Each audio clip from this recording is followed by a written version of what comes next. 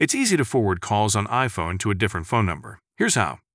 Tap to launch the Settings app from your home screen, then choose Phone from the Settings menu. Select Call Forwarding from the phone menu, then tap to toggle the call forwarding switch to the on position. Tap Forward to, then enter the phone number you'd like to forward your calls to. Press the back arrow at the top left of your screen to save your changes. To confirm call forwarding is active, swipe down from the top right of the screen to bring up Control Center. You should now see a call forwarding icon in the status bar.